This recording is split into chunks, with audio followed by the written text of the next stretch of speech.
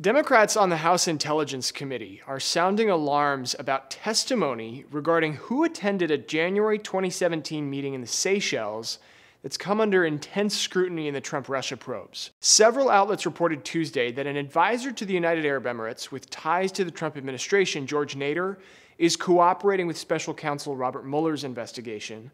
Those outlets also reported Nader attended that Seychelles meeting last year. Anonymous sources have told several outlets the meeting was an attempt to set up a line of communication between the Trump team and Russia. Erik Prince, the brother of Education Secretary Betsy DeVos and a former advisor to Trump, was at the meeting.